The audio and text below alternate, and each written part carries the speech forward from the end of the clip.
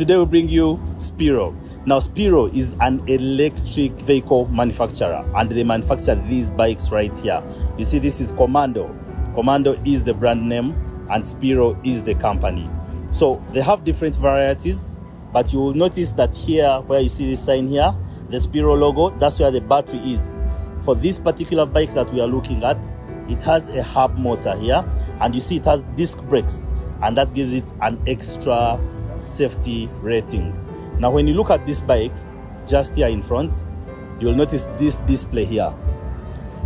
This display is IP68 water resistant rated. You know, I noticed something when I got close to it. It turned black. Let me first see again.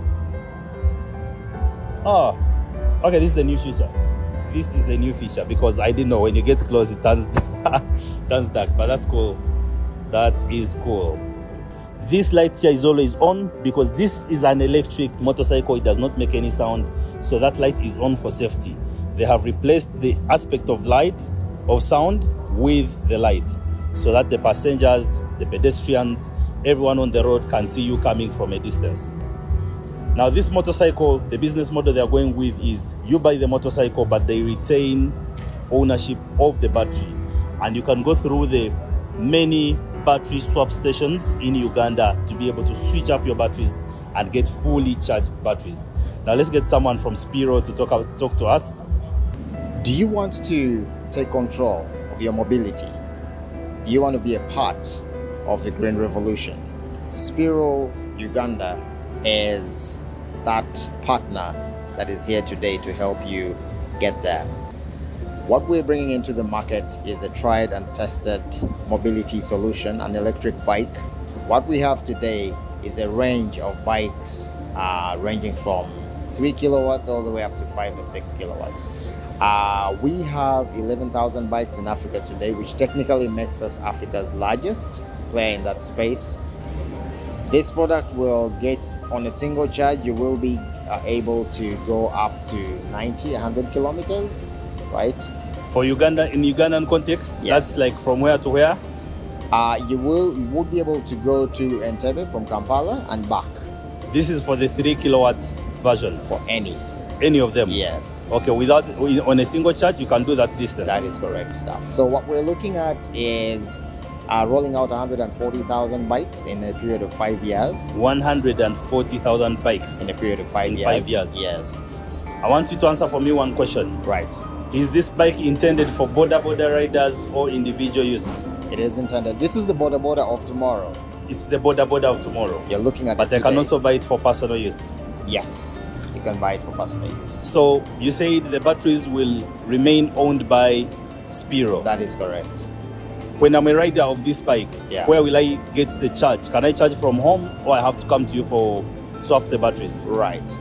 That's a good question. So we've got 30 swap stations in Kampala right now. 30? 30. Okay. And by the time we launch in January, we'll have 50. That number is going to grow. In a period of 5 years, we'll have 3,000. That number would be even greater than that because we have a franchising model that we will engage to help us cover even more ground. So that brings accessibility to the charging stations even closer to where you live, right? So what we have here is a 3 kilowatt bike, and the difference with this is that it's powered by a hub motor. The motor is situated in the hub. That's a big round thing. Yes. In the back. This is a chain drive. Oh, I see. This one has no hub motor. Yeah. This one has a chain drive. Yes. You see the chain right here? Yes. So the motor has been moved midship. So the motor has been moved here in the center. Yes. Is it this one here? That is correct. Okay. Yeah. And then you have a chain drive. Yes. Yes. Just to get it clearly, yeah, I can choose to buy one that looks like this. Yes. When it is 3 kilowatts. Right. But I can also choose to buy one that looks exactly like this when it is 6 kilowatts. This is okay, just to be clear, this is for display purposes. Yes. But what you will see in the market when we launch in January will be more of this one. Oh, okay. Yes. So this is what we should expect to see. Yes, for the Ugandan market. Okay. Maybe the seat will not look like that. We'll have more of the flatter seat. Yes. For more carrying capacity and the carrier. Yes. Yes. Is it possible for you to test one for us? I want to see the wheel rolling. Yeah, sure. So that our viewers can see that these bikes actually run. Leja, charge your ride. In a world choking on pollution, it is time to take charge. At Leja, we are leading the way in Uganda. We supply and install top-notch EV chargers, fast, reliable and eco-friendly solutions. Make the switch to a cleaner, brighter future today. Contact Leja today.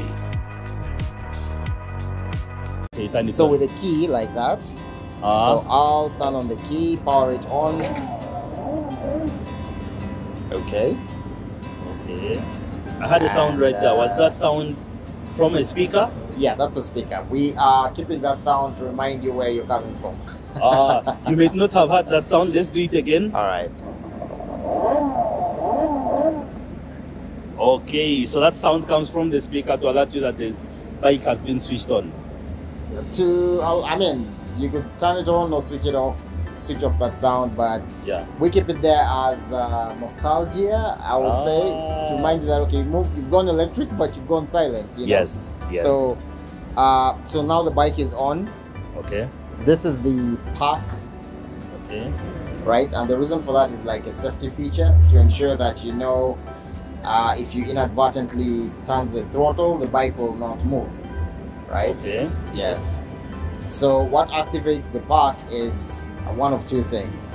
It could be the side stand, right? Okay. We have two stands. We have the main stand and the side stand. I so see. Right now the side stand is on, but if I kicked it off, usually, so when you kick it off, you see the P disappears. Yes, right? It has gone to gear number 3 now. It has gone to gear number 3. So right now the bike is active. Yes. Yes. So all you have to do is... And the wheel rotates. It's so silent, you can barely hear anything. Yeah. It's just a very tiny whine from the motor, and you can totally not hear it if you're in a noisy place or on our streets of Kampala. Yeah. It has gone all the way to 60 in a very short time like this. Okay. Yes. Yeah. I noticed something with the screen. Yes. When I came near, it turned dark. Yeah. When I went further, it became bright and white. So this is it's an adaptive screen. Okay. Yeah. In sunny conditions, it will be full white. Yes. Just so that you're able to see what's being displayed on the screen. Your speed, your battery charge level, the distance covered, and the distance that you can't cover with the current charge. Yes. Yeah. So that is during bright conditions like midday, during the day, right? Yes. When it gets dark, ambient light will make it switch. So you notice it's a bit cloudy today. So that's why it switched and went to the dark mode. Oh, so it adapts to make it easy for the rider to see the information that is very important right there. That is correct. A small question. Yes. So this is where the fuel is usually put for the petrol bikes? Yes. I would like to know what is in here in this case. So we've kept the shape for reasons that we've grown up knowing that this is what a bike looks like, a motorbike, right? It has a particular shape. So if we said we're going electric and deleted this bulbous part, that would be a little weird, you know? You'd say that, okay, that's a bike, but I don't understand the shape. So we've kept this in observance to the heritage of the motorcycle. Yes. But to keep it looking like a motorcycle. Like a motorcycle, yes. But it's not a petrol tank. Okay. Right? So we've kept it and repurposed it for storage. Oh, wow. Yeah. So that's your storage bin right there. And it has a USB charger right here, USB port. Exactly. So I can charge my phone in there. That is correct. This would be perfect for the border riders, mostly those that use rideshare apps. Yeah. They can easily charge on their bikes. Oh, yes. So you could keep your stuff in here and not worry that it would get stolen or maybe wet in the rain or stuff like that. So let me get you right. Yes. You're saying it is cheaper to run this bike than a petrol bike? Way cheaper. If you bought a petrol bike today, let's say 5.5 million, and bought this at, let's say, hypothetically speaking, 6 or 7 million. So you spend more, let's say you spent more with this bike. If we came back here 12 months later and presented a report showing how much we've both spent, you with the petrol bike would have outspent me by far. Why? Because you will be doing servicing for the bike, oil change, spark plug change. No need for service here, nothing like oil. The only things you'll be, the only consumables that you would be changing every now and then would be, you know, of course, the battery. Just swapping the battery. And then the brake pads, and maybe the tires once in a while. But these are tubeless tires, so... Yes.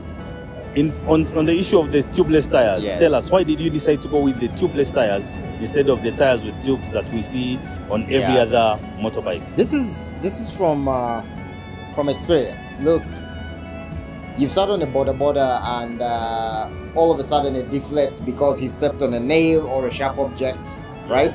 Yes. But it's well known that with a tubeless tire, you're gonna step on a nail, but will continue riding up to where you can get help. So this will keep you moving until you get help to fix the puncture. Yes. Now we are at GOGO Electric. GOGO Electric brings these bikes to Uganda, and this is called the EV150. This bike you see here is beautiful. When you look at it, the red color is just mwah. Now I'm going to show you some things about this bike that I think are really special. First of all, it is an economy bike. This bike can do 120 kilometers. That's like moving from Kampala to Jinja on a single charge. And you would wonder how much would that cost? For every battery percentage, they charge you only 100 shillings. So this bike, a full charge would cost you only 10,000 shillings. And that 10,000 shillings will take you from Kampala to Jinja. It has been designed and it looks like a normal bike, but there is a difference. This is electric. We have our motor here, and the motor drives a chain that comes back here and gives you the propulsion. They have given it gears so that you are able to change the gears on different terrains, on hills, on flat areas and flat spaces. So I'm going to show you at the back here, and this is how it looks at the back. I think you can agree with me that it's beautiful. It looks just like a Bajaj Boxer with its long seat, so it can easily seat a customer, but it would be perfect for personal drives and also normal transportation for the borders. So yeah, perfect. There's one here. They have already thought about it. So I think you can see that is USB type A right here, and you can plug in your phone and charge. This is an excellent bike. I love it.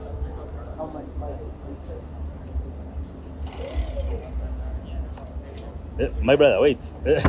Switch on when we are seeing. Let's start the process afresh. So you switch on. When you switch on the key, this is how the dashboard looks. And then all you have to do is race and change the gear. It has been in neutral, right? Now you put in a gear. So all you have to do is to accelerate and the bike will move.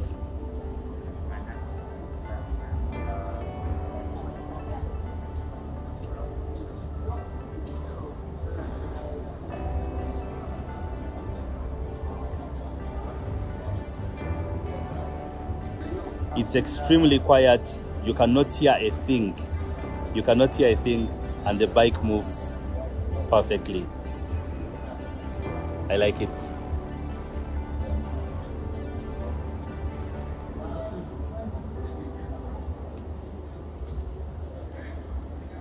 GOGO, innovative, sustainable, electric.